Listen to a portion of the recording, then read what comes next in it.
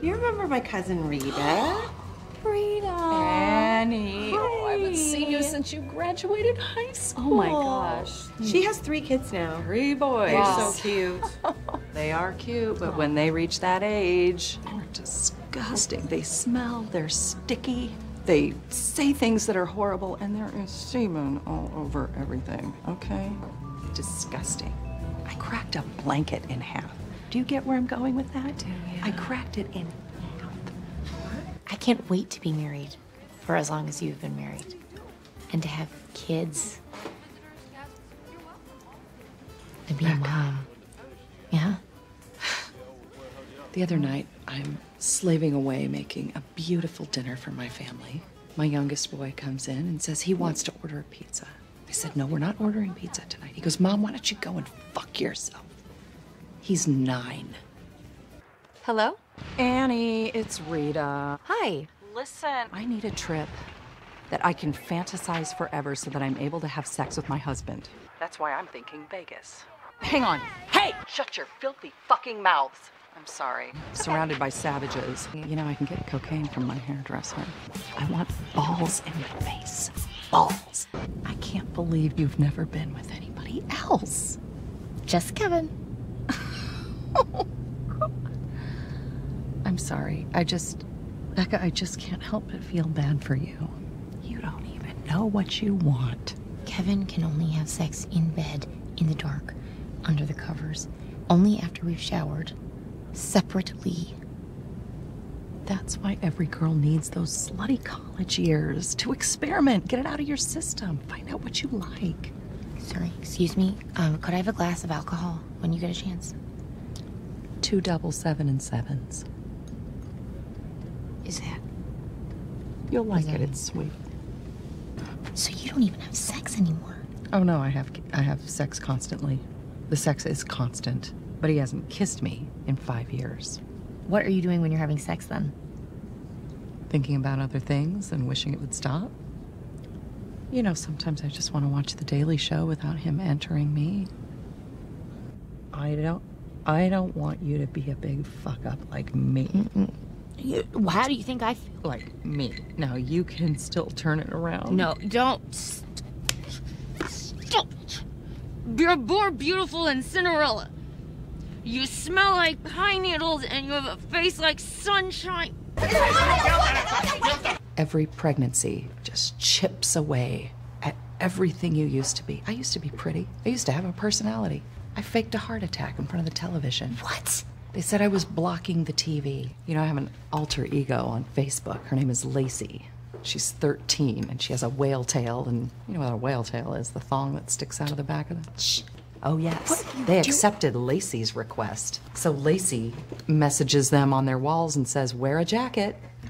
Don't forget to button up. Did you take out the trash? I live in a field of penises. It's like a sword fight, and I am the only one without a sword. They have sucked the pretty right out of me. They treat me like shit, and I do their laundry. Lucky me. It is nothing but sports and hairs, just fluids and dirty things and smells, cups of this and that. It's a laundry situation that you don't want to know about. I've got to take underwear out and beat it against the fence.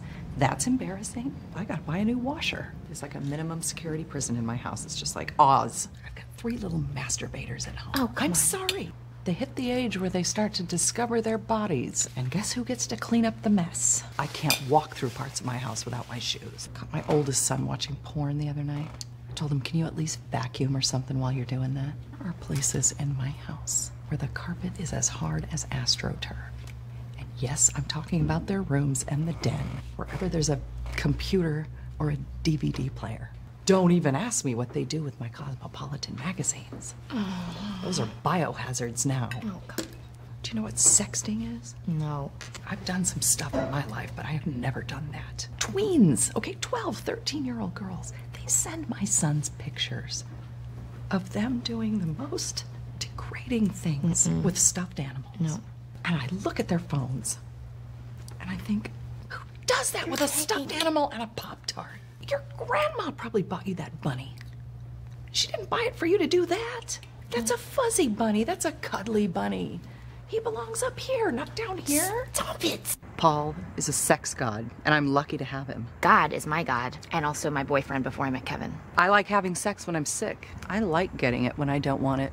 For your information, I like having sex one way, under the covers, after I've showered, by myself. For your information, I don't need Paul to tell me he loves me when he's in me. For your information, I'm super happy I waited. For your information, passionless sex is underrated. For your information, Hans Christian Andersen is sexy. For your information, sex is better when the discovery is over.